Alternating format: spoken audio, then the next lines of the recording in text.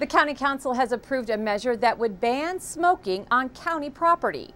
The bill is sponsored by Councilmember Nancy Floreen, and as she tells us, it's all about protecting the public's health.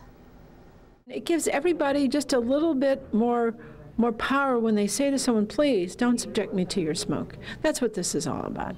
By and large, we've had very little opposition to this, and that's, I think, a statement of Montgomery County residents' commitment to living in a safe environment and being okay with some additional commitments to preserving their healthy space.